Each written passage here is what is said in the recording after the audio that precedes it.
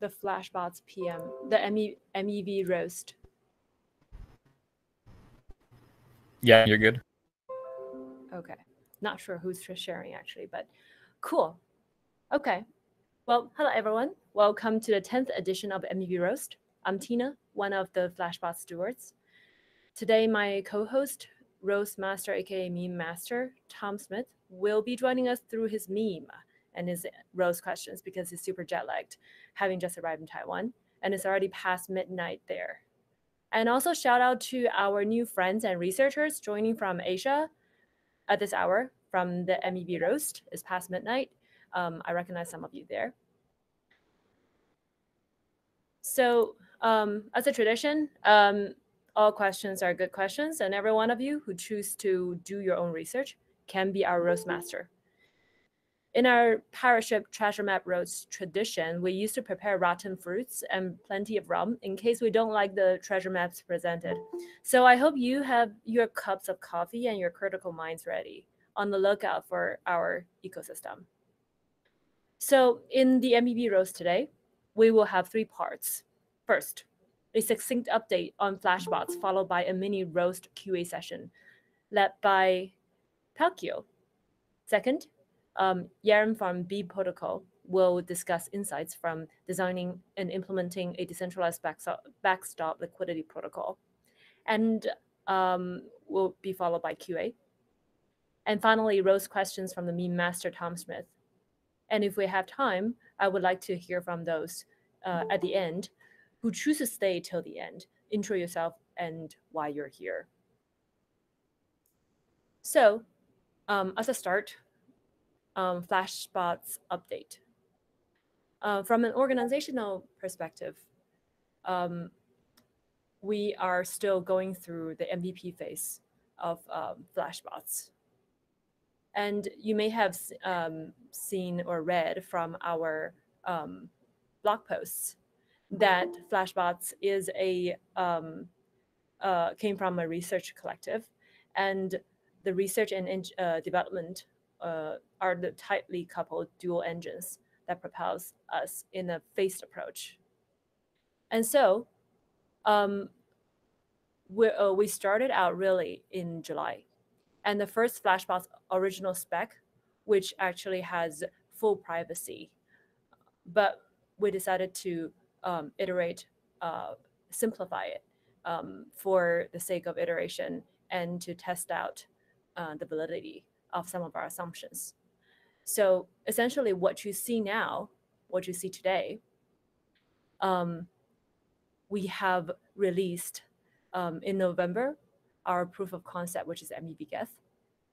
And last week in January, our engineering team has released the Flashbots Alpha, which consists of MEV Geth and MEV Relay. And in the next few months, we will first release our ecosystem product, MEV Explore. And then, hopefully, we will be able to present a more decentralized and permissionless version, which is Flashbots Beta, and invite all of the searchers here to Flashbots Olympics. On the research side, August was our first treasure map roast, and this is the 10th. So a lot has been discussed and a lot has transpired and has been thrown away temporarily for the sake of iteration. And where we are right now is before the New Year's, at the end of 2020, we have received 5 FRPs in our research repo. Our research process follows that of an EIP process. And our first group of MEV fellows were selected. We expect the paper 3 specified on the Flashbots research roadmap, which is also in the Flashbots research repo, to be published soon. And this will be published by Phil, who's on this call, with his Cornell collaborators.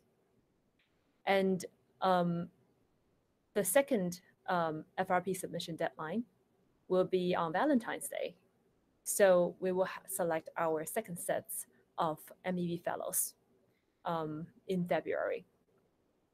And lastly, we hope by the end of Q1, we would like to have research paper 1 and 2 drafted.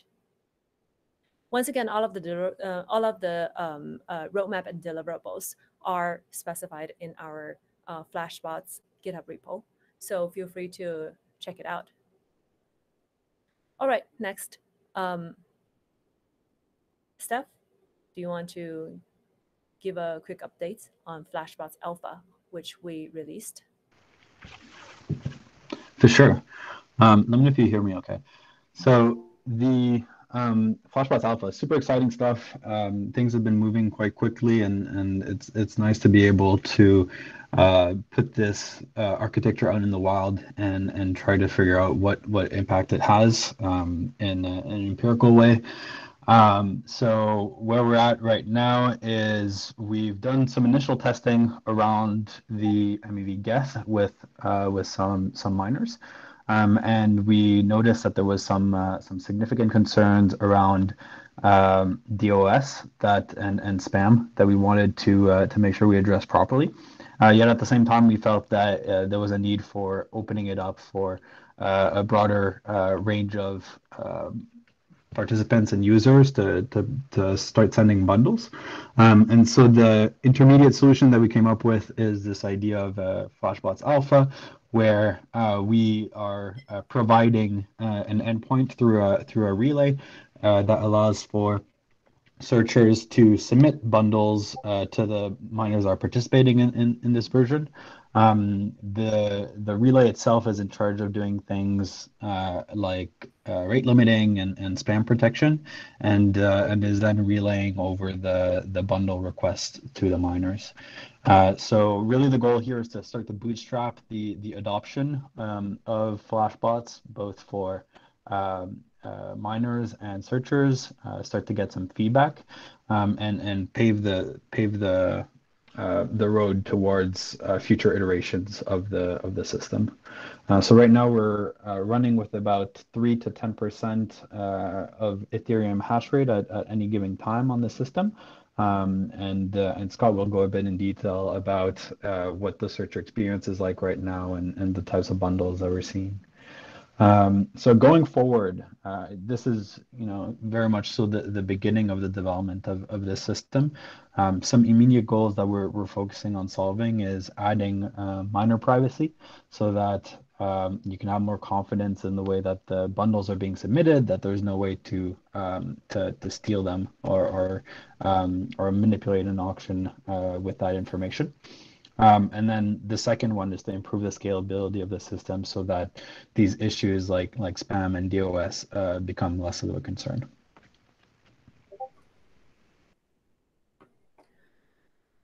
Cool. Well, next we'll have a sneak preview of MEV Explore. Alex? Yes. Hey guys, can everyone hear me? Or can you hear me, Tina? Very Take well. that as everyone. Yeah. Sweet. All right. So MEV Explore is an initiative we mentioned in our initial blog posts, the ETH Search blog post and the Medium blog post, and is essentially a public dashboard that we want to share with the community and maintain with MEV related metrics. So we're gonna present it soon in the coming weeks, but until then, and relevant to this roast, was 2 particular metrics we've been looking at. So what you're seeing here in that first one, revenue split by extraction strategy, is looking at the total value that we've quantified that has been extracted on chain since the 11th of February 2020 related to transaction ordering. And so it is this extractable value that we keep on mentioning. So the 124 number is $124 million. And you can see that. So this is quite naive right now, and there's more work to be done, which is why you have this big disclaimer. But you can see that most of the value has been extracted through arbitrage, about like 94% in this pie chart, and the rest is liquidations. This is particularly interesting the split being quite naive is just liquidation and arbitrage for now. So when you see arbitrage plus trade, that is still arbitrage for the moment. But it's still relatively interesting to see most of the value, at least that we've quantified so far, related to transaction ordering, has been extracted in price arbitrage and these type of arb trades. One thing that we think is particularly interesting is the size of that number, right? $124 million is huge, especially given that this just goes back to the 11th of February. If you can go to the next slide. Thank you. So diving, or I guess giving some more color into this number, 124 million, the split we see above. This is a split by protocol. The way the split is done is because Joey, 124 million since the 11th of February 2020. So last year now. Nice. So this is a split by protocol. So because most ARBs and liquidations touch several protocols, they're not double counted, but the value is split between each of them equally. So again, there's some nuance to this metric, but it's still interesting to see how it's split. So as you can see, it's mostly a lot of the value is split between different automated constant function market makers and automated market makers, which makes sense given that most of the value is in ARB as we've currently classified it. But it is particularly interesting and relevant to us, even though the metrics are not fully, at maturity yet, and we expect for them to be at that stage soon, and we're very excited to share them with the community and provide more transparency into what's happening there. What's I guess interesting to us is it kind of guides where we think people should be building their bots and bots that could potentially run on Flashbots, right? So that's definitely interesting to us in that sense. And that's it. So for MEV Explorer, definitely stay tuned. MEV is mostly around flash loans. Yes, flash loans and mostly around flash loans. I think liquidations is another place that Aave gets a lot of like MEV. There you go. Thank you, Scott. Yeah. Mm-hmm. The 124 is USD. So we quantify a lot of this in the relevant token it's be traded on. Then we convert that into ETH, and then we convert ETH into USD using price data. So again, there's some nuance there in how it's converted, of course, but you can relatively trust that figure. So anyway, I won't dwell much longer on MEV Explorer. We're very excited to share February 11th, Tessa, February 11th, 2020 to early December of this year. So it doesn't fully include, I believe, the latest blocks. This is part of the disclaimer of the numbers being early estimates. Anyway, we're very excited to share more about Explore soon. We're kind of nearing the final stages of iteration of the dashboard, and once we share it with you guys to see how you use it and what kind of other information you might be looking for, and how we can add more metrics that will benefit the whole community. I'll pass it on to Scott for an engineering update on MEV search. Awesome, thank you. So MEV search, this is the category where we're looking to bring on people who are running bots. So a searcher is what we consider a bot that is using the Flashbots transaction submission endpoint. And to power that, we've created a process to onboard what we call MEV searchers. This is a form that they can fill out. It's really, really high level that will eventually allow them to receive an API key that they can use in their bundle submission process. Since an API key is currently required to communicate with this because of the denial of service stuff that we were talking about earlier. We open sourced a repository here. It's called Simple Arbitrage. It's a very, very small example of how you can use the Flashbots bundle submission endpoint to submit bundles, and how you can discover opportunities outside of the Flashbot system. One of the things that we noticed when we started getting some inbound requests for how to use the system was that there was some confusion about what role Flashbots played. They were asking, how do I use Flashbots to find MEV opportunities? And I think we need to do a better job of creating more examples and more documentation showing that this isn't the method that you use to discover MEV. This is how you take advantage of MEV in the most optimal way.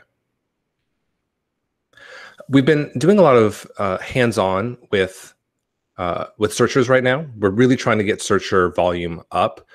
We have just a few searchers running right now, and the more we get, the more profitable bundles we're going to find per block, and we're really going to kickstart that, the flywheel of more bundle profitability, leading to more miners, leading to more searchers that want to participate in the system. So it's really important that we get the volume as soon as possible.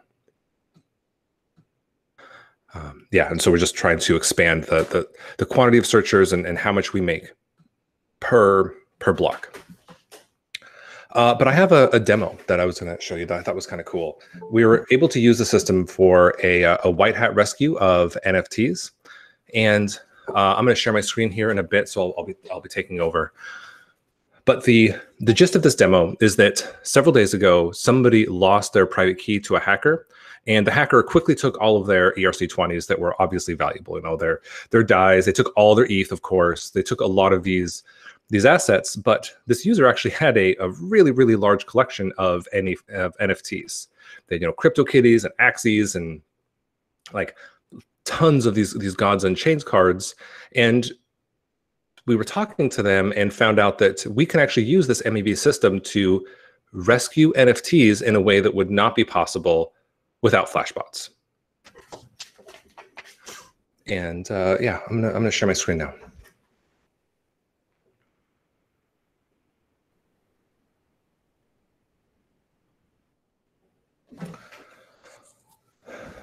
All right, so my screen shared. Should look good. Okay. Yep. So what we have here is a searcher, right? This is the same kind of a component that you would use if you found some profitable opportunity out in the wild, and you wanted to bring that opportunity to the chain, not by using a pending transaction, but by submitting it to the Flashbots bundle submission endpoint. And this the searcher, instead of going out and finding some new arbitrage opportunity, kind of creates its own profits to the miner if the miner is willing to include several transactions from accounts that don't have any gas associated with them. They don't have any ETH on the account. The problem that we have right now is since that account has a disclosed private key, any ETH that goes into that account just gets siphoned out. If you submit, half an ETH to pay for the gas to conduct these transactions, the first thing that's going to happen is a bot's going to come sweep all that ETH out.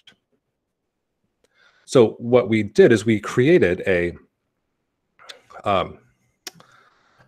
we created a set of zero gas transactions, which is a bunch of transactions from this this account that has been hacked.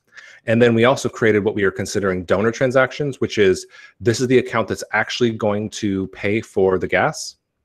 And by including them into a bundle, you can see here we have a bundle where we basically take all these zero gas transactions, and then the transaction that actually pays the miner, we throw them into a bundle and we ship it up. Here, let me go ahead and run this thing actually, because the way that this outputs it is a little bit easier to understand.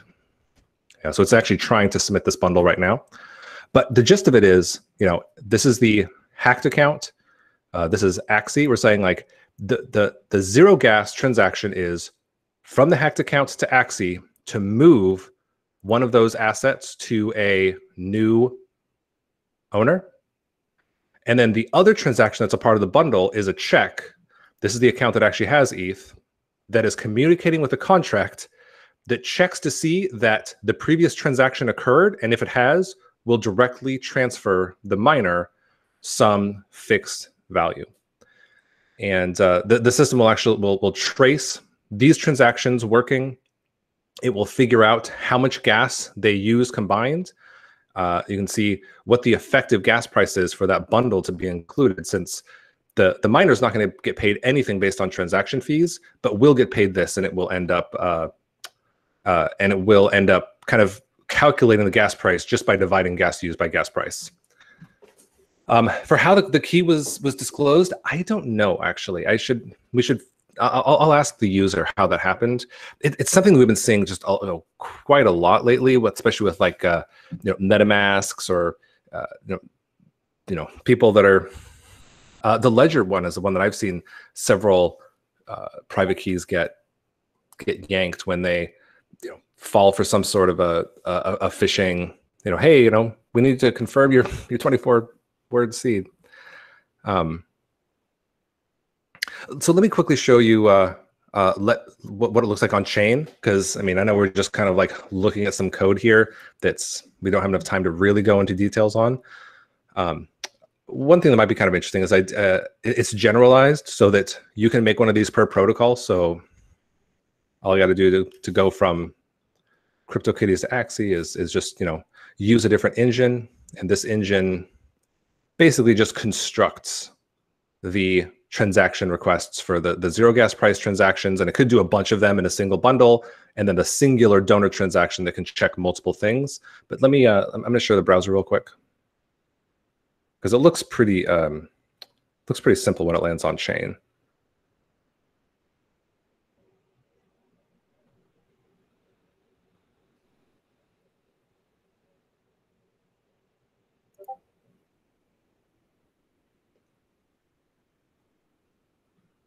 Okay.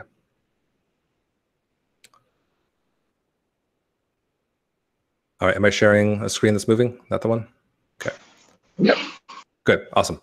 Okay, so this is the account that got their private key compromised. And you can see that there's a whole bunch of value that moved out of the system. This is back here around when they got their key disclosed. And then in the last day, there's a whole bunch of interactions with CryptoKitties where the transaction fee is like exactly 0. If you click on one of these, it's not rounding down to 0. The gas price was literally nothing. But what you can do is see the way the system works is we're going to look at the block. We're going to look at all the transactions in the block. We're going to go to the last page. And you can see that because it was a Flashbot bundle, it was included at the head of the block here. And there is a transaction here that doesn't seem to be related, but it is. So this is the donor transaction that basically paid for the rest of these. So we're going to click on here. It's actually a source verified contract, so we can do this. So what we can see is I called on this source verified contract that it's open to anybody to use. A bunch of targets. These are all CryptoKitties. The question is, what is the owner of the 4 kitties that I traded in that, or they tried to move to the rescued transaction in that block? And then what are the results that I expect to match for those? If this gets called and all of these conditions are met, it's going to take all of its value and ship it to the block.coinbase, effectively confirming that those things actually occurred and then rewarding the miner directly based on it. Yeah, and so this is a source verified transaction that anybody can use, and the idea is you just submit value and a bunch of conditions you want to check, and if they match, you pay the miner. So it's a really simple contract, but it allows us to basically have one account pay for another account's gas, because moving ETH into that account would immediately be swept by a bot, and so we don't need to do that now. We can just interact with things so long as we know the private key.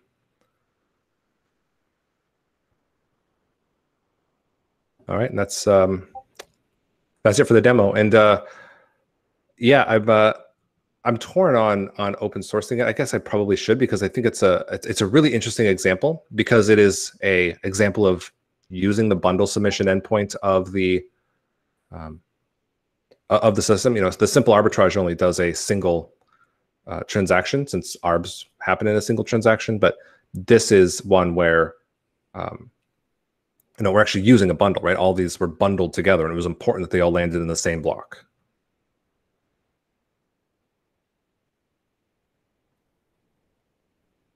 Cool. Mm-hmm. All right, so I think we're going into a QA session.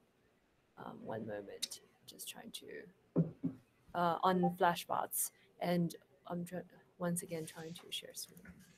Alex, can you help with curating the questions in the chat, on the side chat? Yeah, that sounds good. We have one from Luke and one from Joseph, I believe, right now. Yeah. So I think Luke's question on what we plan to do to miners who behave in certain ways that are detrimental to the system and adversarial to the searchers. During alpha phase, right now we have the soft rule of essentially we will give them warnings and potentially excluding them from the system. Right now we're not codifying any of these rules yet. We're trying to see how the ecosystem players behave at the moment. So that's where we're doing what we're doing in the alpha phase. And Alex, if you can read Joseph's or Joey's question, I can't really see the screen. Sure. I guess you just answered Luke's question, or gave part of an answer. Joseph's question is around asking the main saving. So is the main saving the block space from transaction args that would have errored or failed normally? I guess the main saving from using Flashbots.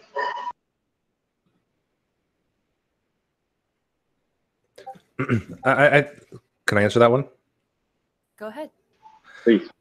I think that is definitely one of them, is that we don't need error transactions to land on chain anymore. I think another larger one is that there's a lot of arbitrage opportunities that are using backrunning, where you try to slide in a transaction behind another one, and that can yield to just hundreds and hundreds of transactions for a single opportunity. And using the Flashbot system and the way that bundles work, you can actually discover a transaction in the pending queue and include it as part of your bundle, and just instead of hoping that you land behind it, like programmatically, just say like, I want to land behind this, and you really raise that transaction up to the top and land right behind it, and you're not just spewing garbage into the chain just to capture an opportunity. Cool. So mini roast session. Talkio, are you on the line? Yep. Oh, actually, another quick question on the NFT, if we have time. Mm-hmm. Go ahead. So two questions actually. First off, is this since you're sending bundles to the Flashbots APIs and they're private, would a simpler solution have worked where you send let's say like 1 Ether to that compromised address, you withdraw all the NFTs, and then you send that somewhere else? And since the whole bundle is private, the bot would not have been able to steal it. And so that's part one. But then part two, it sounds like your framework is very cool for making meta transactions work. So like even if it was not necessary in this case, sounds like with very little twiddling, you'd be able to make pretty much any account be able to do transactions without Ethereum. Yeah, those are two really good questions. So the question one was, well, if you can just use a private relay, couldn't you just submit ETH, do some stuff, and then transfer the ETH out? The problem is that all the transaction relays out there that are private, you can't gossip a transaction from an account that doesn't have any Ether. And so you first need to send the Ether, and then the Ether needs to land. Like the Ether actually needs to be, your transfer inbound needs to show up in a block before you can actually give it any transactions to send those entities out. And by the time that it lands in a block, it gets discovered and swept out. There's bots that are sitting there doing this like, all day, like next block, and they pay 99% of the Ether value to the miners to transfer that value out. I think Ivan's question was like, why can't, instead of going through the contract, we just send ETH directly in that same block first, and then importantly do that privately, so that if the MEV geth is simulating this, it's first simulating receiving Ether, second it's simulating a private transaction. So I think two things. Yeah, sorry, go ahead. No, I think I'm maybe not understanding the scenario.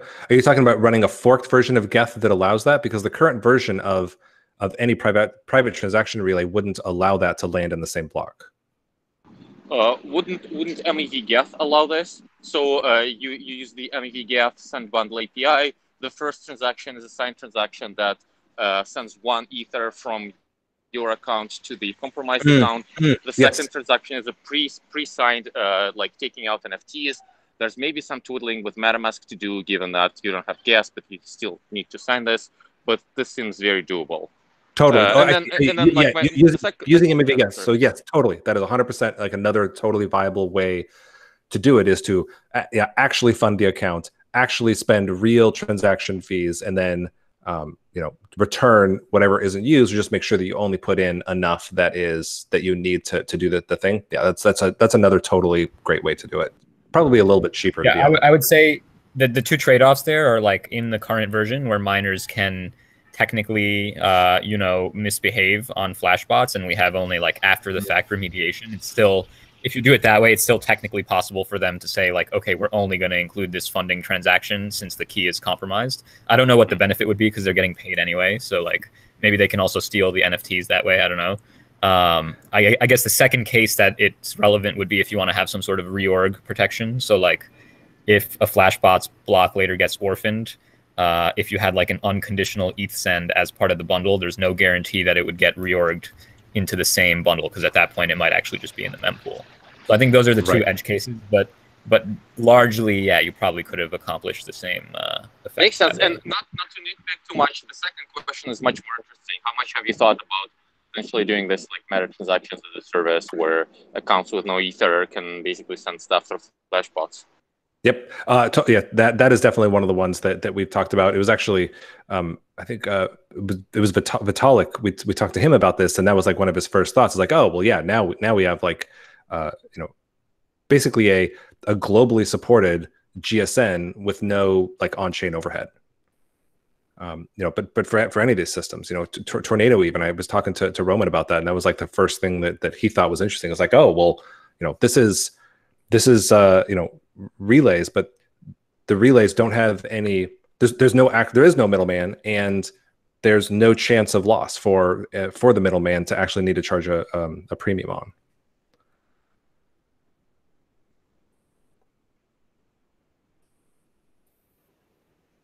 Cool.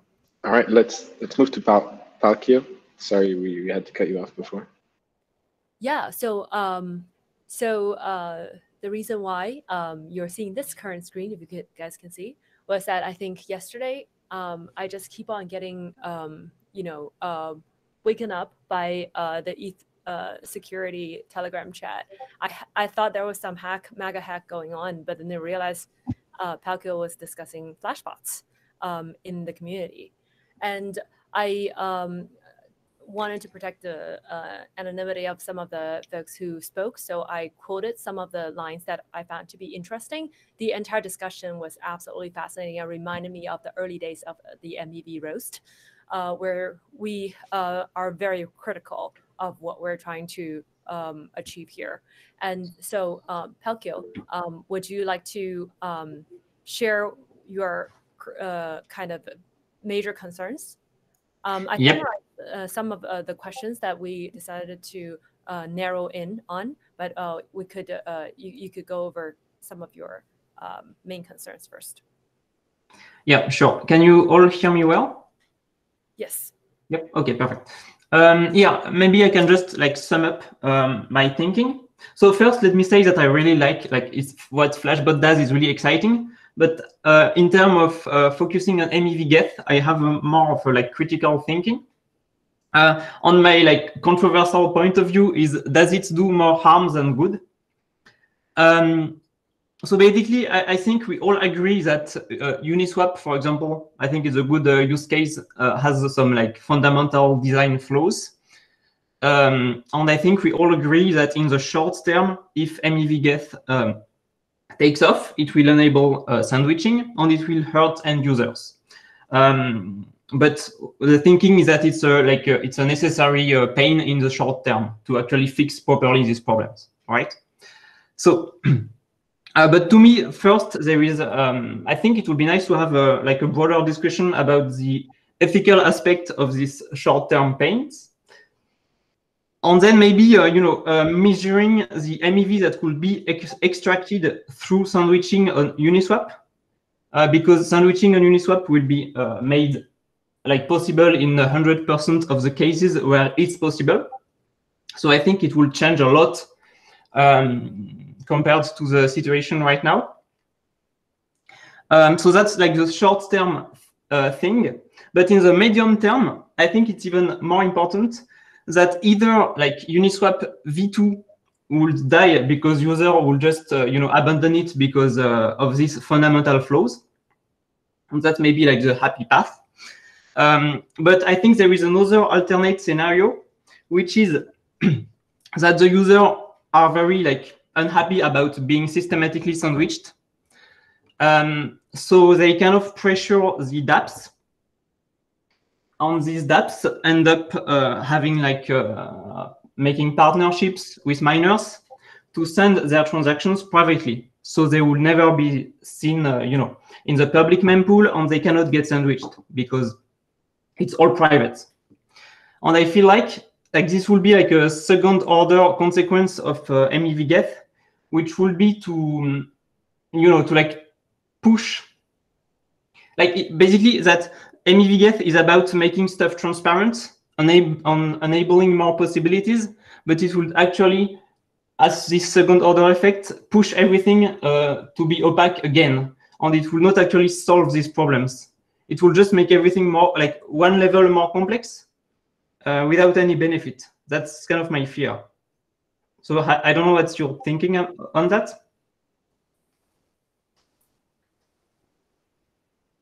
Cool. So essentially, there are two questions here, right? Which one should we address here? Also, like I think in fact there are three, but I put two here, and then there's a third one which you mentioned last, the user harm. The reason why I left it out of the current slide of the QA was because that is actually one of the research roadmap Flashbots major research question. So like in the second research paper for MVP phase, you could see on our MVP research repo, there is a study of the consensus harm and the study of user harm.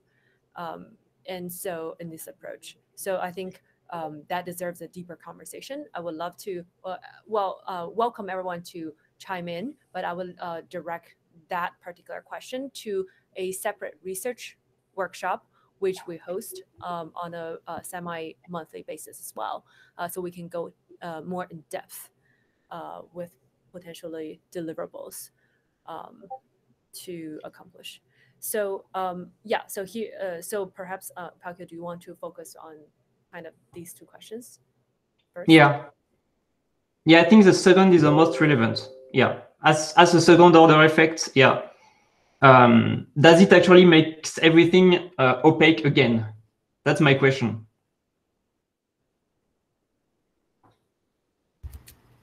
Any takers? Yeah, I mean, from my perspective, I think it's a good question. I think that was one of the things that originally scared me about MEV, and that I was originally, several years ago in DevCon warning people could be an outcome, and I still think it is a very realistic scenario. I think, like, naturally, these kinds of on-chain decentralized financial products are going to create some asymmetries. And I hope that one of the things that's going to be different about the Flashbots org from other extraction channels, private mempools, etc., is like a commitment to reducing those asymmetries as much as possible through open source. So I think yeah, maybe Alex and other people can talk about how we see that. But yeah, I share that concern, even with my own, even like decisions as granular as like participating on this call. You know, I think we all share that fear. And from my reasoning, it's going to matter a lot how MEV is handled in the next 2 years of the ecosystem. And as much as I wish I could say like the outcome will definitely be more transparency, that's not necessarily the case. So I think we have a lot of work to do to actively be committed to actually making that happen. And there will be like nebulous scenarios where we have to prove that through actions.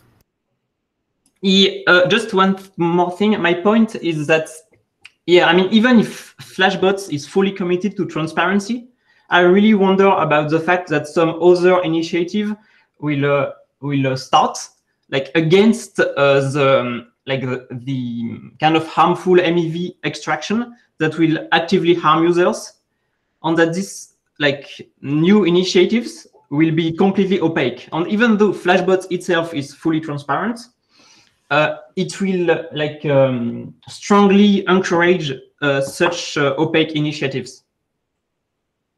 And partnerships with between dApps and miners so that they send the transactions privately to avoid sandwiching. I think that's very real. And one other thing I want to emphasize is that I feel like there is a lot of politics that's involved, and that Flashbots is mostly like, I feel like you are mostly focused on the technical aspect of it. But for example, I think that if we have not seen a lot of MEV extraction so far, it's also because of this politics thing, on that miners have a reputation, that kind of stuff. I think it's also politics that would create this second order effect. And I think it's very important to take that into account.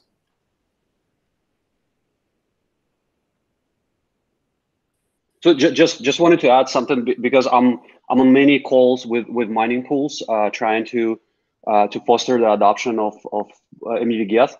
And what I see is that because the numbers of MEV extraction revenue go up, a lot of pools become more sort of acquire this more profit-seeking mindset, and especially newer entities that enter the market. So this sort of opaqueness will happen no matter with or without Flashbots. And I think Flashbots is just the best answer to try to make it sort of as not opaque as possible, because these things are happening. Miners changing their mindset.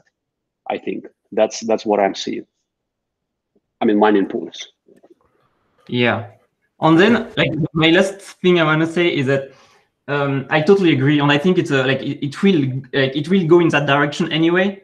But if Flashbots make it much faster, and it also like in the short term hurt users, I feel like it doesn't really change anything in the medium or long term, but it will harm users in the short term.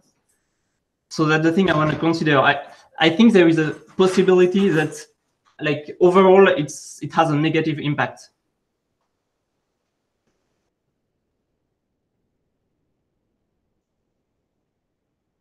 Yeah, no, I totally agree. I think there's a strong possibility. I think so. The vision is that through 3 prongs, this will be avoided. One of them is transparency and like actually being committed to open source. The second, and this speaks to like private forks and things like that, and also the politics that you guys mentioned. I think the politics of the community is going to be really relevant in how MEV is just extracted and distributed in the short to medium term. I think in the long term, it makes like absolutely no difference. That's my hypothesis, because like the incentives are very obvious and clear. So like eventually they will play out in a certain way.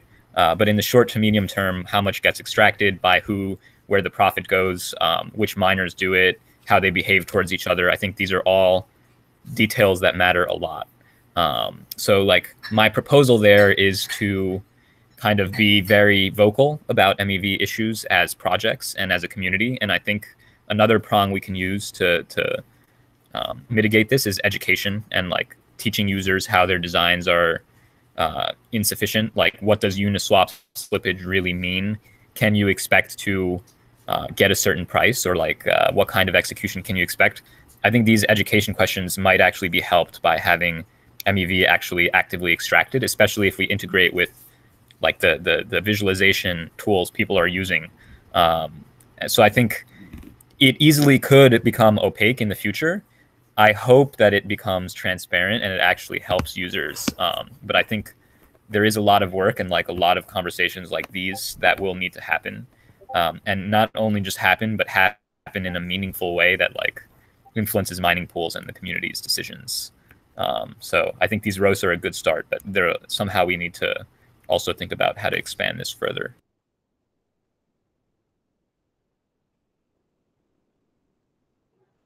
Yeah. I feel like that does not really address the second order effects problem, because that's more about Flashbots transparency. I feel like this second order is about something else, on politics. And I'm a bit more pessimistic about like user education. I don't know. I feel like lots of people who won't really understand and will be pissed off, and that will pressure dApps to try to get their transactions mined privately.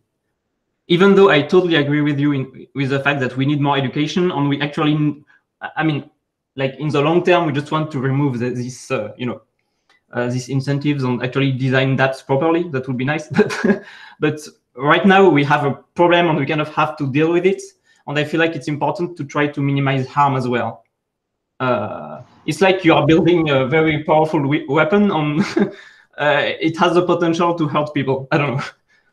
I feel like wouldn't that be a positive outcome though? Like I feel like if we can get more dApps to like adopt, like by default send all transactions through MEV get, but not like, you know, I think the point will become not to extract MEV, but to protect people from extracting MEV. If everything's going through private mempools, I think this is like a positive thing for the ecosystem. Like I don't think I think this is like, I mean, you know, don't call it opaqueness, call this privacy.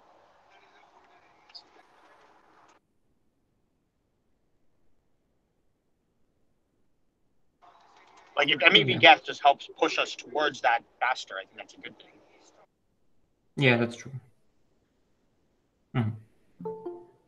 Yeah, well, I think that's why we have essentially laid out, I'm sharing my screen here, I hope you can see, the research roadmap, and this is like literally one of the major research questions that is unclaimed, and I would love to invite all of you here interested in these research questions specifically to participate in our research workshop. Don't worry, we're not asking you to like as a full-time job thing. It's more that collective research process that we could co-author and work on something of academic rigor together.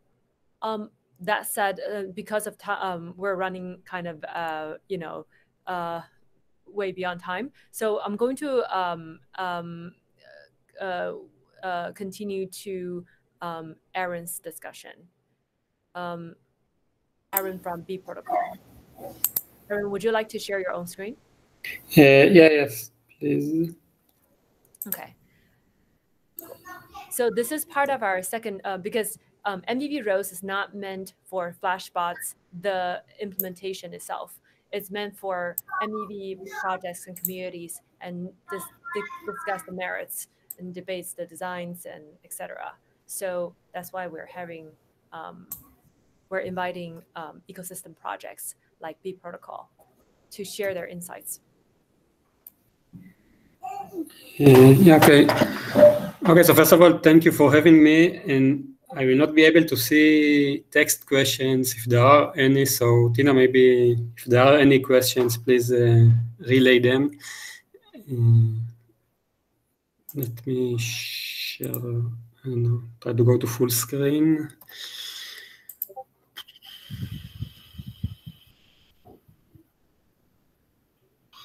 Yeah, I don't know. Okay, maybe let's go like this. Okay, so thank you very much. I'm Yaron, CEO of B Protocol. Okay, so I was asked to share my insights about designing a system for liquidations, especially in the presence of MEV.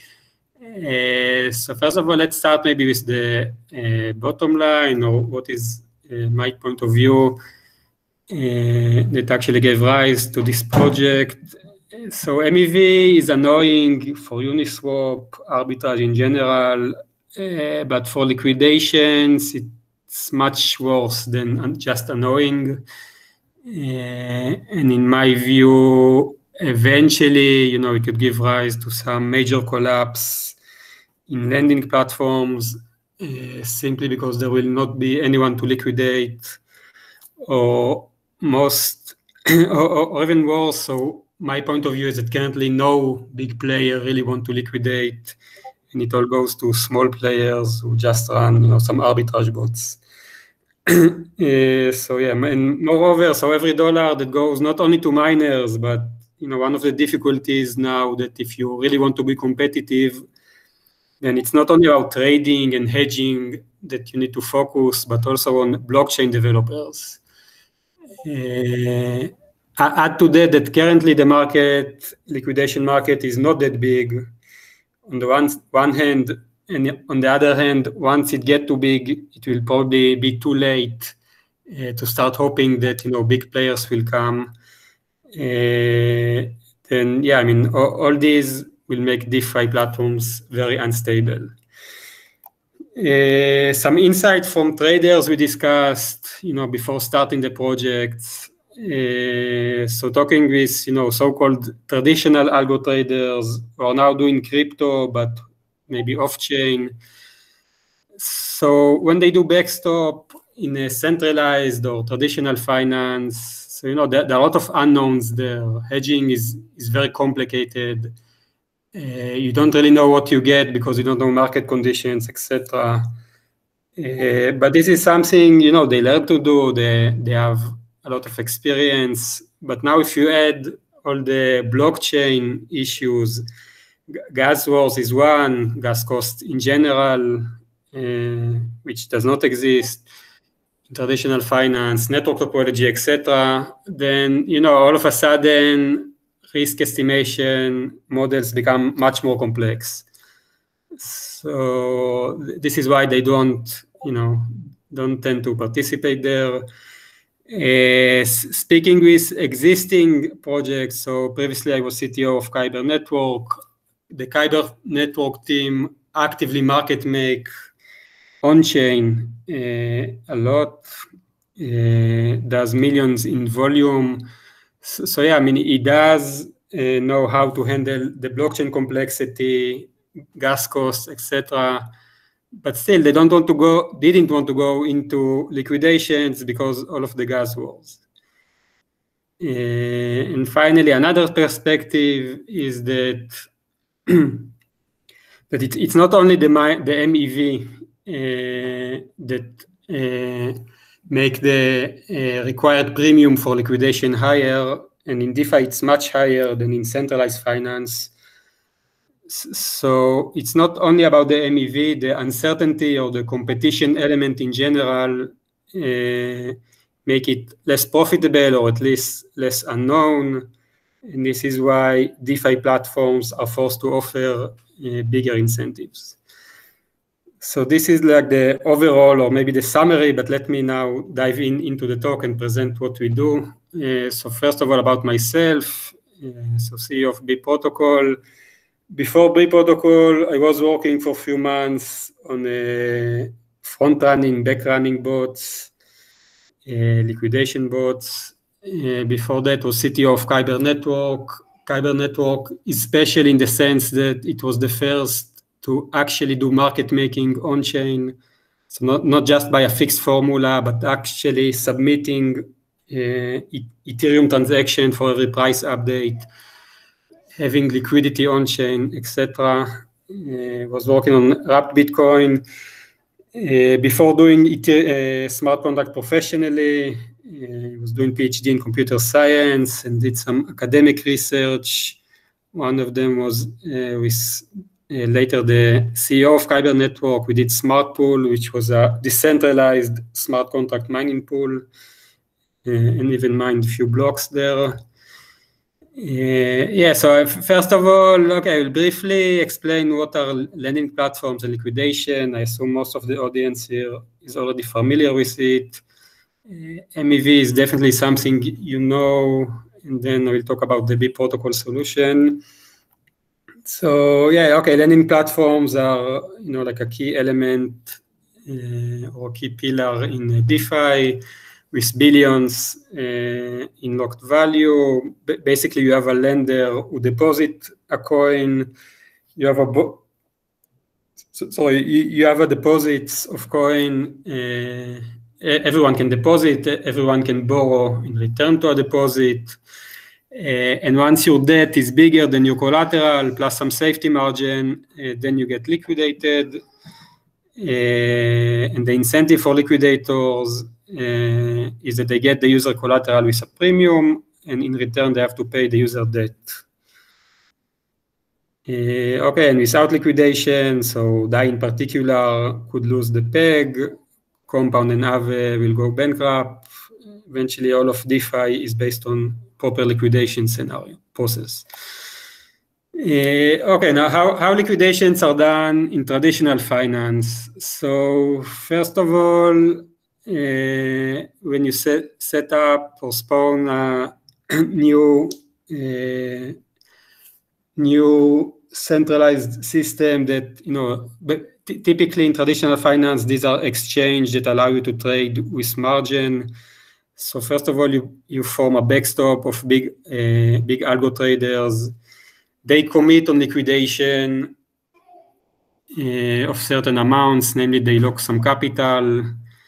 On the other hand, the platform commits that if liquidation were to happen, then you will get a guaranteed profit, which, okay, it's not really a profit, but a liquidation discount when it happens. And when liquidation is needed, okay, they either throw it to the order book, but if there are extreme market conditions, they just dump the position on the liquidators, and then the liquidators need to get rid of the position.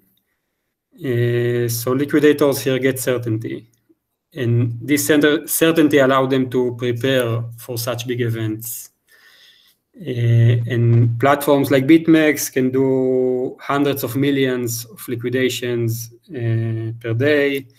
But just to give maybe some comparison, so in MakerDAO recently they introduced this parameter that basically does not allow to liquidate more than $60 million per 6 hours or so.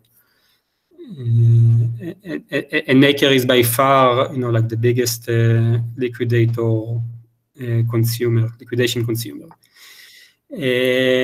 So in decentralized finance these days, so instead of onboarding big algo traders, so you just let everyone participate.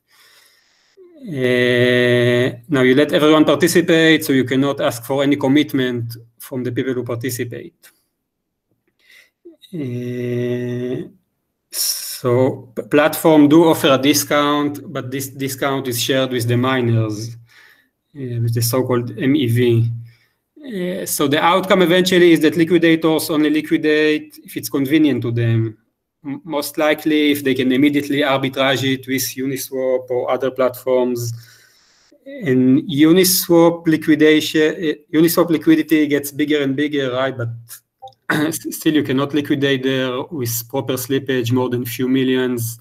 So this is not something that can bring you, to BitMEX level. And BitMEX already has $4 billion in liquidity, right? I mean, the scalability there is also bounded. So, okay, so we discuss centralized finance, decentralized finance, and finally, what is it we offer in B protocol? So, in a sense, we let everyone participate, or at least in the future. However, we let everyone participate on a time base and not a liquidation base. Namely, the competition is not for every liquidation, but instead liquidators get a franchise for a time period, and then they share the liquidation. As a result, the liquidators are more committed, and in the future, this commitment might be in the form of actual economic incentive. The liquidation itself is being decided by a smart contract, so nothing is shared with the miners, beside the standard gas fees, but there's no competition among the miners. And as a result, the liquidators are committed. And they do have incentive, at least as the system get bigger, to be prepared for bigger liquidations. So liquidators compete on liquidation franchise, which in the future could be share process. So they're already willing to share their proceeds with the users. In the future, there might be auctions around that. A smart contract decides who gets to liquidate a specific user at a specific time, and users share the proceeds with the liquidator. So liquidator gets certainty, but lower liquidation penalty, which most are happy with because liquidation penalty in DeFi are still relatively high. The platform get committed liquidators, and user get a bit more than they used to.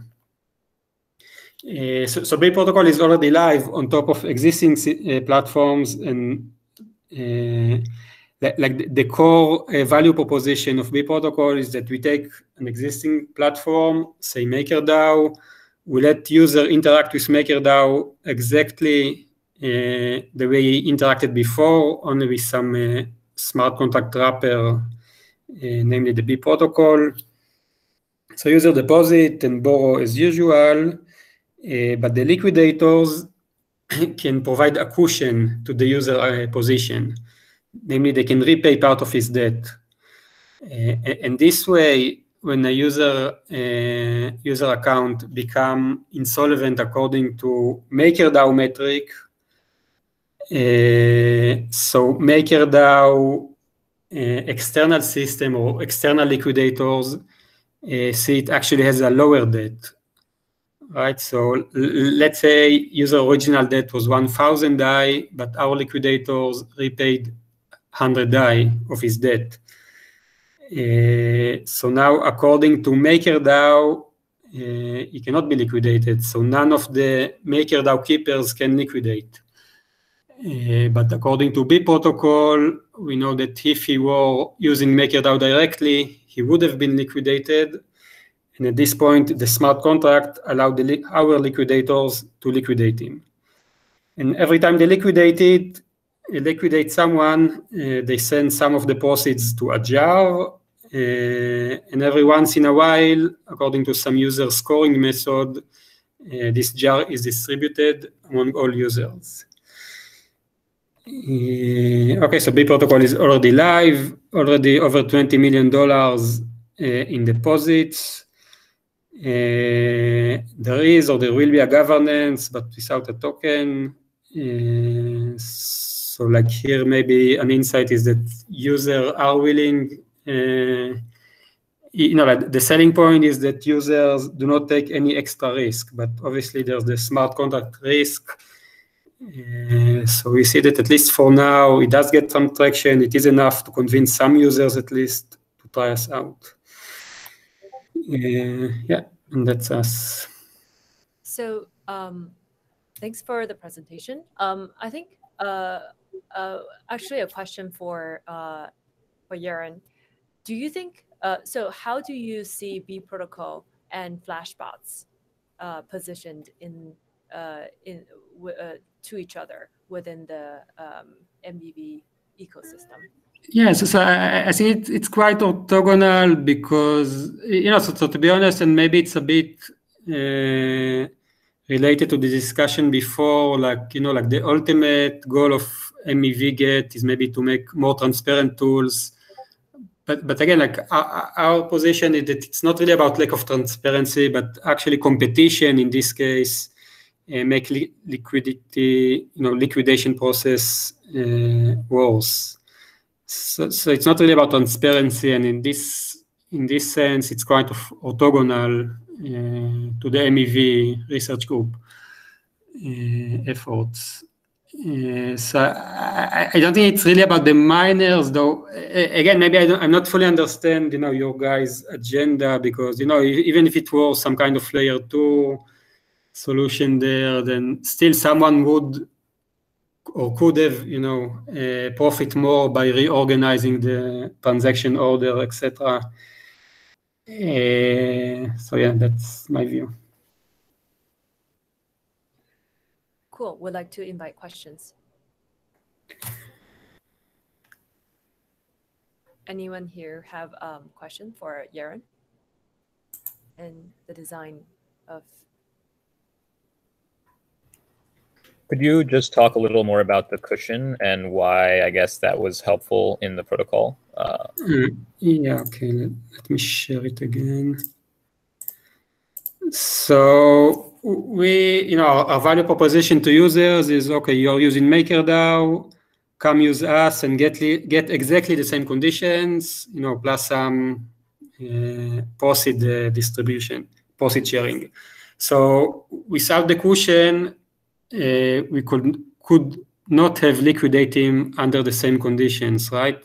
I mean, because then we will have to compete with MakerDAO other keepers, which, again, we have gas wars. Again, okay, so in MakerDAO, it's being sent to an auction, etc. But in order to get priority for our liquidators, they have to provide a cushion, because otherwise, user will just get liquidated in MakerDAO. So like an alternative solution here would be to say to user, oh, okay, so maybe we don't provide a cushion, but you get liquidated before you would have normally get liquidated in Maker. But then it's a different value proposition to the user.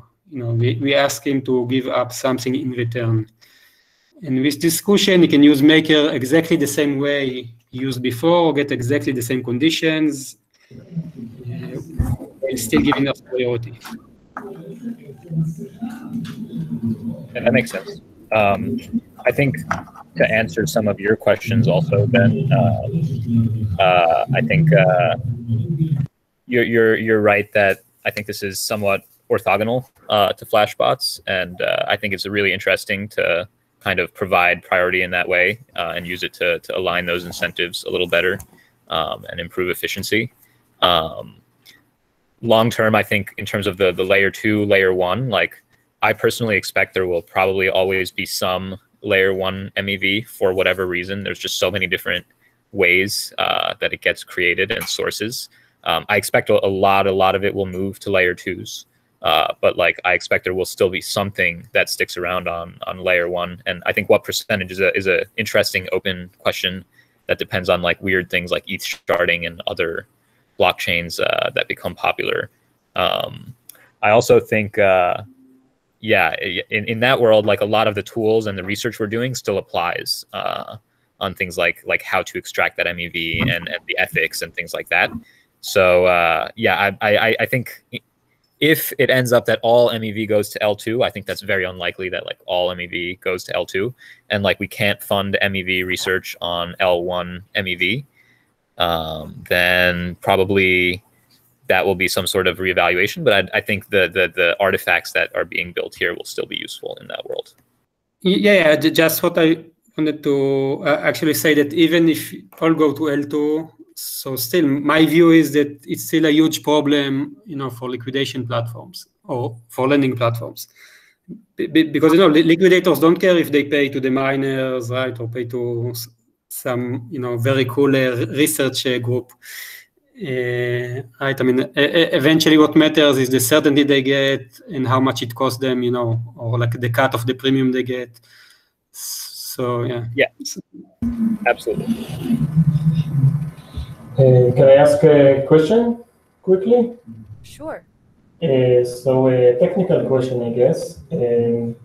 So first is, how exactly does that work? There is like a proxy wallet for the user when he is using that both his funding and your funding, so that in case that you don't liquidate on time, who is getting liquidated? This proxy wallet?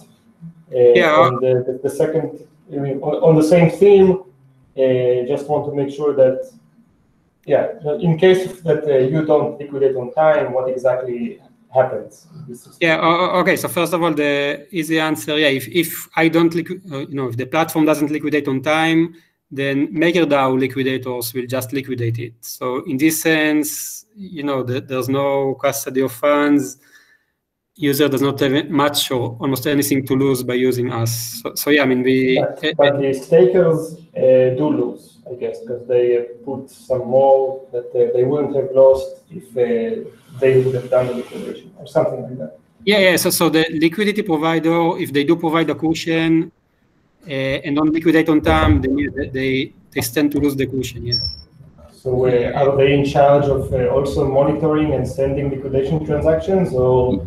Yeah. At this point, it's their responsibility, and also at this point, it's kind of opt-in, or not only opt-in. It's like a best effort system where they don't really have to liquidate if it's too hard for them, because like at this point, when bootstrapping it, we made it as easiest as possible to liquidators without any strict requirements.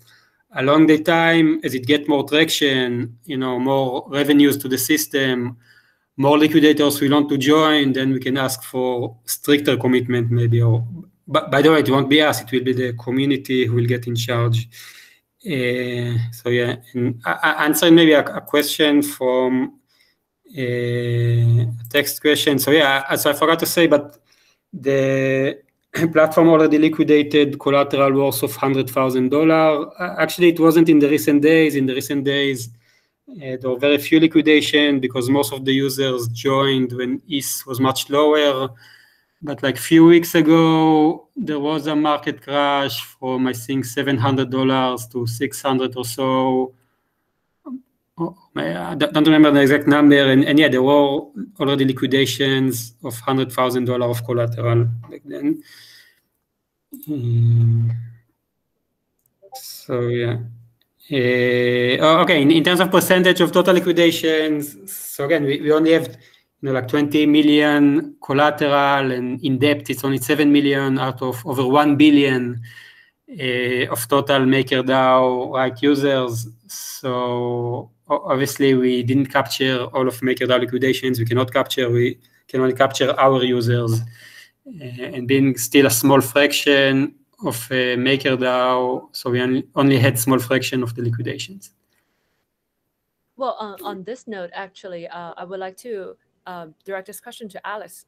Alex from Flashbots team. So the question here is, I don't know if you guys can see my screen. I switched back to the MEV Explorer, which currently tallied up common MEV strategies. And liquidations, as we know, as we see here, due to early stage of coverage, we're still working on improving coverage, accounts for a small percentage. However, one particular point we are making in our MEV inspect process is that MakerDAO liquidations, we are not accounting for them for specific reasons.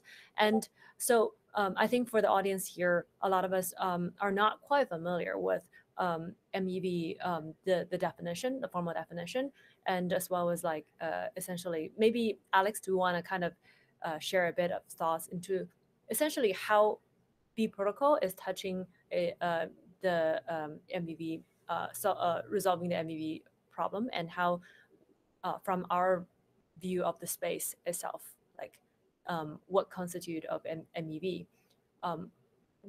where is the overlap here? Right. So why we don't classify maker liquidations as MEV is because they have switched to an auction model in multi-collateral DAI, which means they're not influenced by transaction ordering like a DYDX or compound liquidation, say. So you don't have people, doing back running strategies or earlier on trying to front run each other, and that's more.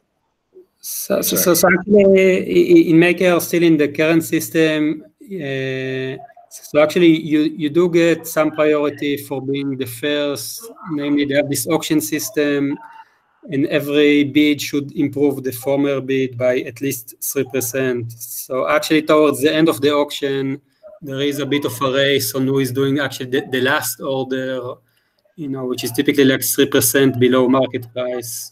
So there's still some MEV there.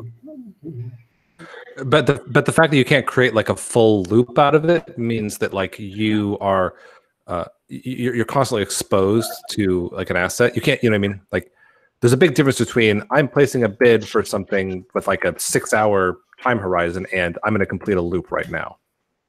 Yeah, but you know, like in the 1 minute before the auction end, then there's kind of a race on who who will bid market price minus 3%. Yeah, I mean, yeah. Okay. Also just to emphasize, so B protocol main objective is mostly to secure and make DeFi platforms safer, not necessarily reduce MEV. But commenting on the chart, so again, my first slide said that while MEV on lending platforms it might be much smaller than on arbitrage platforms, Uniswap, etc. I think the danger to the DeFi ecosystem is much bigger in MEV of liquidations rather than MEV of Uniswap arbitrage. That's my point of view.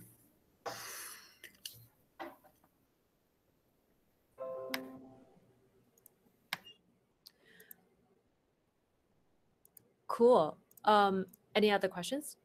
I think we are essentially running very low on time. Our jet lag, watery-eye, teary-eyed Tom Schmidt, because he's asleep. So we're going to run through his questions because a lot of them we actually touch on. And I think they're great questions that deserve much deeper thoughts and deeper conversations. So first, so basically in every problem space, there's the unknowns and the unknown unknowns. Flashbots through MEV inspect is basically quantifying the MEV in the space. You guys have seen a little bit of it in the sneak preview earlier. And in addition, Flashbots, the core infrastructure, is diving into experimenting and mitigating actively. However, in Pacquiao's roast questions, essentially, we touch on the second order effects and opacity due to private mempools rampant existence is somewhat considered a second order effects. I want to quickly ask rapid fire anyone to think of other second order effect, or if you're a galaxy brain, third order effects that we may not be anticipating.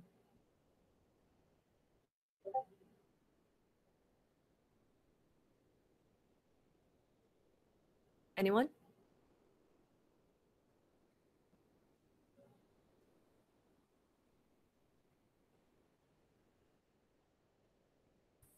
I think so. Let me throw out a few for food for thought.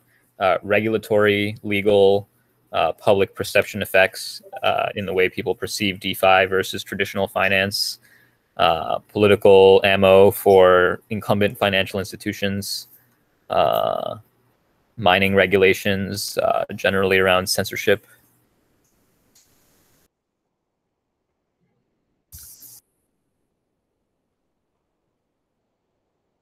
Cool. Anyone else say random words? I think it's fun. Yeah, this is pure brainstorming because I think most of the time we're very focused on solving the problems right at hand, and we can't really untangle the problems itself. So perhaps think about it from secondary or tertiary order effect could help in thinking some of the longer term impact while we're acting.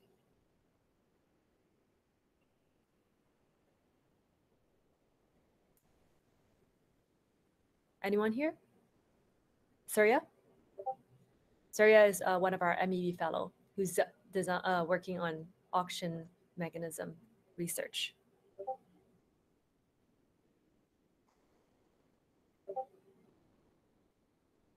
But who's muted. So if there's no one here who can think of any other secondary effect, I would like to direct that question to being discussed async in our Discord channel, the research channel in Discord. Well, the second question, which we also touched on, is in the future world, Phil, as you mentioned, majority of economic activity on Ethereum moved to L2 with built-in sequencing. Then what is the role of the generalized L1 MEV tools that we will see emerging on top of Flashbots ecosystem?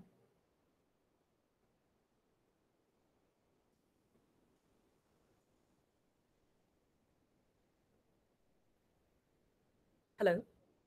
I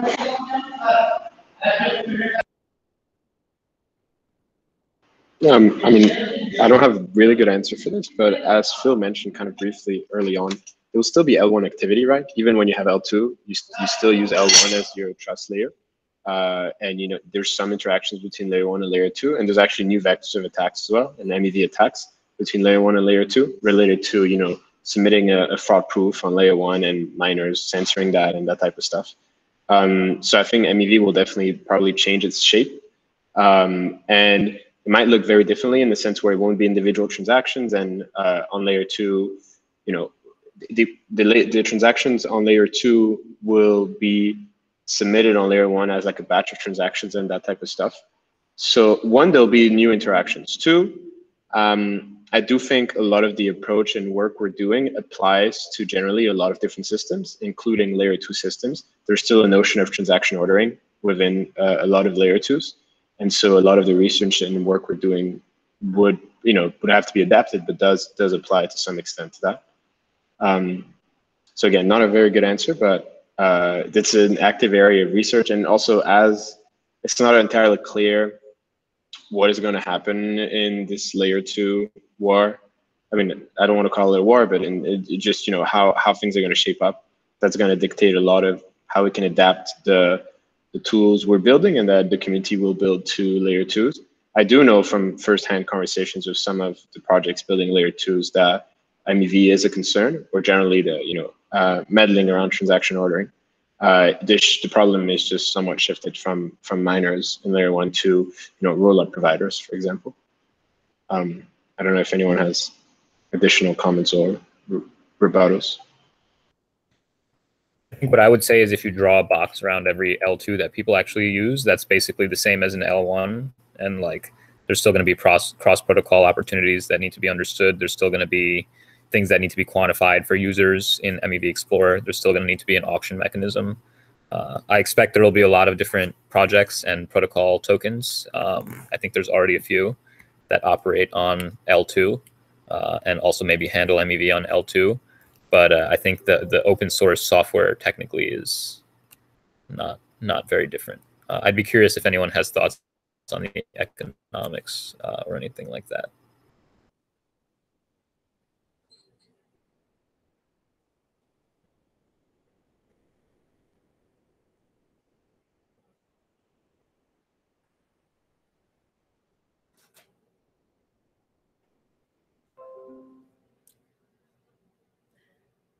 Well, once again, let's move on to the next question, and would keep this questions discussion in Discord.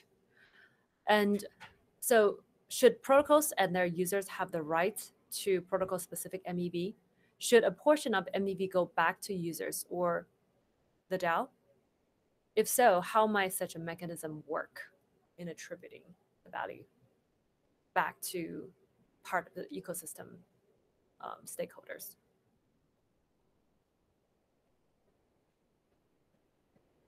This is a question very, I think, specific and quite often brought up. I would expect most of us here would be able to have some thoughts into it.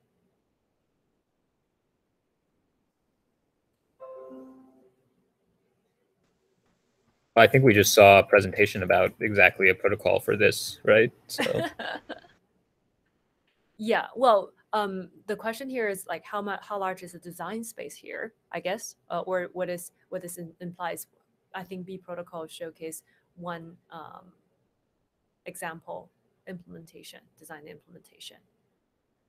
Is there any potentially generalizable approach to this?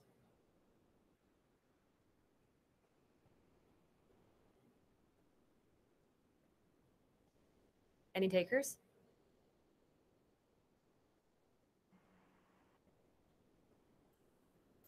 So I think, although it's not really clear, but KeeperDAO claim to have some approach. Like I think the generalization of it is okay. Let us order your transaction, but also let us take some of the MEV this transaction entails. For example, let us time your Uniswap trade, and we will front run you, but someone will front you anyway. So might as well let us do it, and then let us share the profits. Still, personally, I think there are a lot of issues with that, but I think it is an approach that KeeperDAO may be trying to push. Not really clear.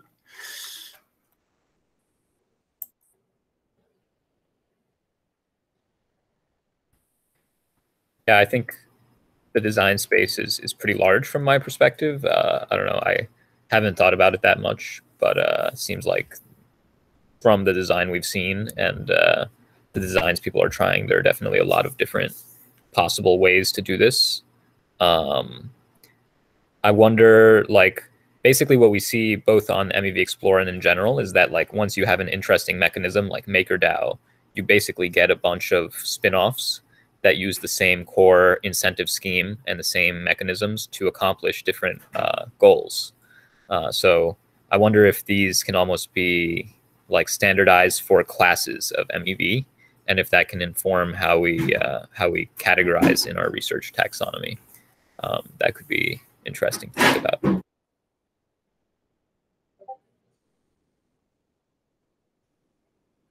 Cool. Noted for our research next step.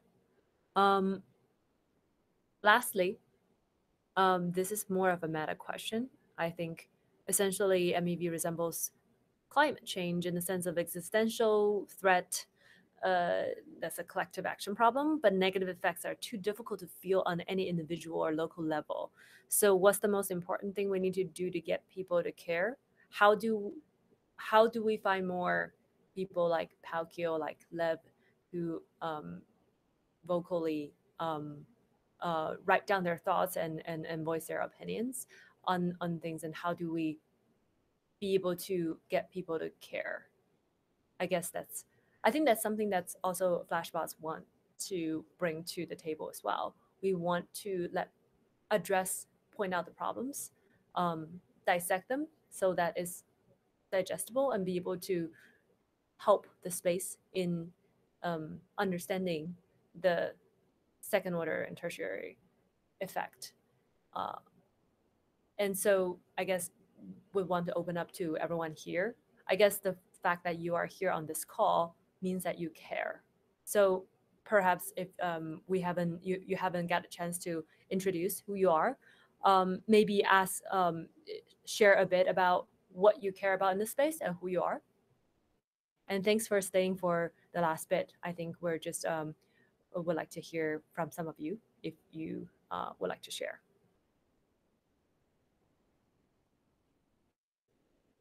I definitely see a few people I follow on Twitter, but I've never spoken in person, and I'm very curious why you're here. If you're listening, I'm going to ask Zhen Yu from my C3, right?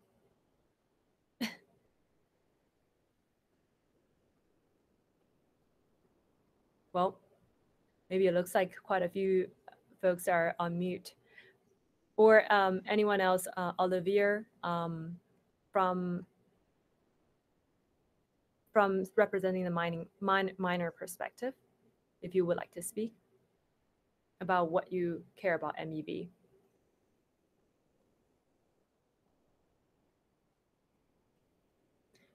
Maybe it's because I am, this is near the end of the presentation. Also, my pronunciation of everyone's name is probably just completely off.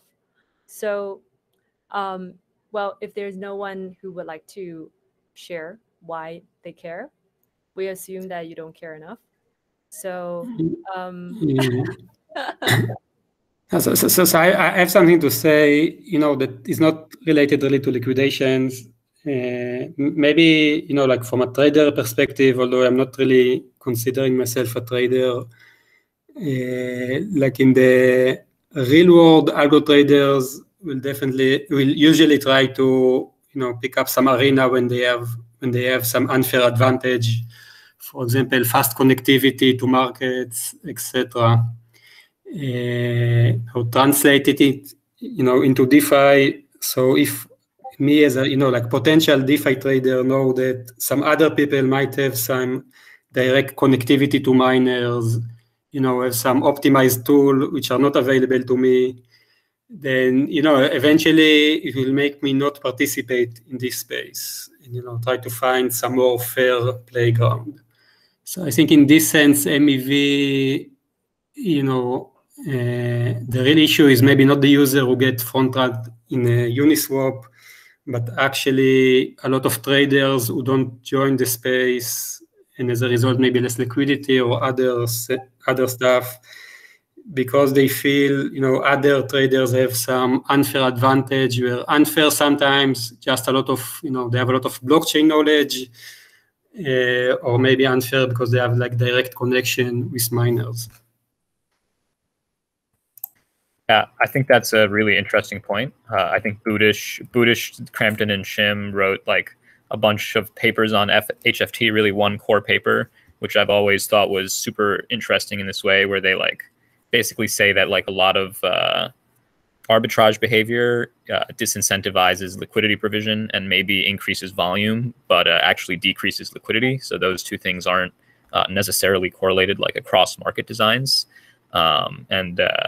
Has a lot of interesting, I guess, hypotheses about how to change fairness. But I think the question of MEV and fairness is super intricately linked, and that's actually why I care about it. Like, I think we should build things that are fair for users, and MEV has a huge potential to turn all of the things that we are building with the best intentions into something that's not actually fair, and therefore isn't actually efficient or desirable. And I think I want more people to speak if they're around, but if you don't, that's fine. Thanks for staying. I know we're over time, and maybe, if you want to tweet something about why you care about MEV in the next week, we can turn this into like more of a homework style thing. But I would also love to hear if anyone else wants to say anything.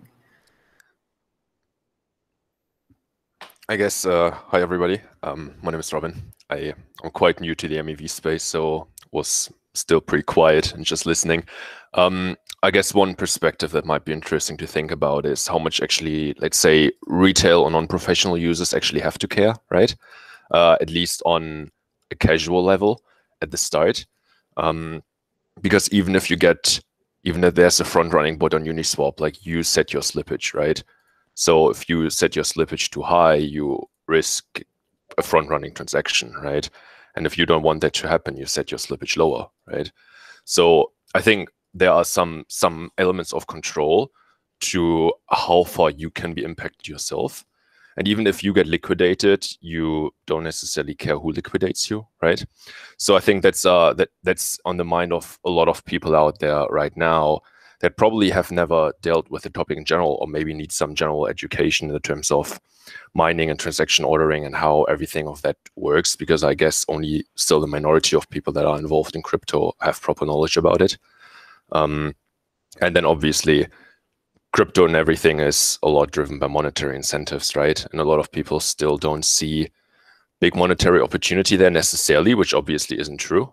So I guess a lot of people still don't have proper understanding about that. So I would say it's maybe just an educational question as well.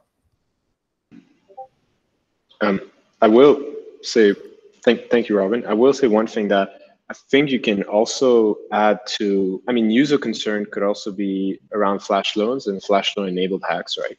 Because that is somewhat MEV that affects users directly in a way that is meaningful to them. And so that could be one way to attract the user's attention related to, being more careful about MEV. In that case, it's more about changing the standards, right? In terms of like the control that you mentioned. So having a slippage limit is somewhat of MEV control. I definitely think there should be more of such tools, and generally more thinking around the different like surfaces of quote unquote MEV extraction in these protocols. Yeah, just adding that. Yeah, I think that was a super awesome point. Thanks for sharing. I think definitely when we look at the MEV taxonomy, we should make a note to kind of categorize, because there's many different kinds of MEV and it's like a kind of catch-all mathematically speaking, but in terms of what it actually means for users, you're right that like a Uniswap trade being slightly out of the slippage limits is very different from like, I had this stable coin that someone paid me for a hot dog and it collapsed because of like this weird like second order liquidations thing that's like totally foreign to me, and I have no idea what a liquidation even is. So I think it is relevant in very subtle ways, and like thinking from the user perspective is definitely something we need to work on more. So yeah.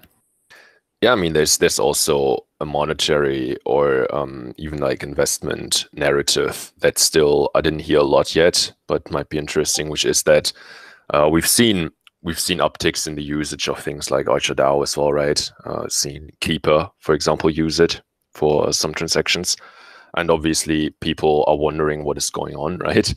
And even from an investment perspective, like obviously people are interested in Archer because they have a token and it can pump and they can make money, but the relevance of hash rate will be quite important in the future as well, right? So that might be an interesting topic there as well. And basically, if MEV starts being more important, there might be some direct value adds to people who actually have a certain control of hash rate. So that might be also an investor narrative that could actually catch up, which I haven't seen out there a lot yet. Which then might bring the intersection of tokens and MEV is like one of those unknown unknowns that Tom was asking about that maybe we should actually write down. I think that could easily yield very interesting results. So yeah, I totally agree that like we need to improve a lot of things about how we like understand these things even ourselves and how we communicate them.